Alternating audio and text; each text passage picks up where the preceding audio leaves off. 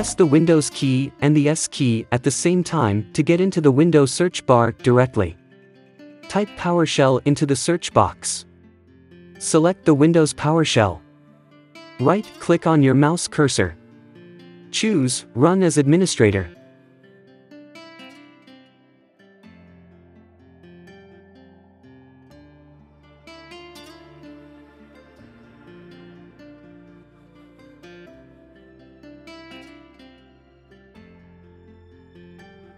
Let's create a folder for a demonstration purpose only.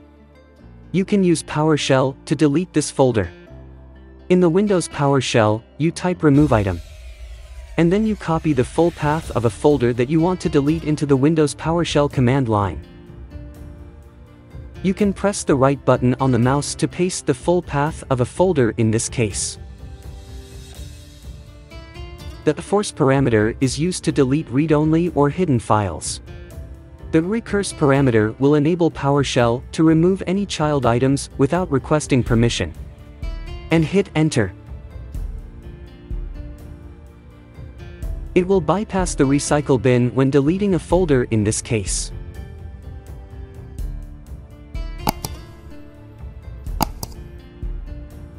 Next is learn how to delete a file. The principle is the same as delete a folder. I don't have to explain.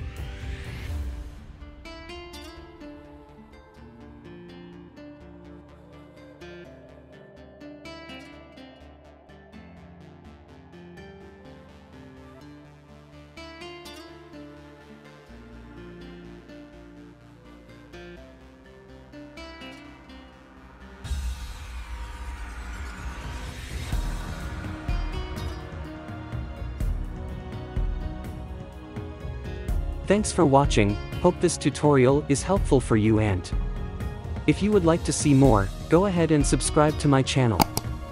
Leave a thumb up on this video as well as share it to your friends.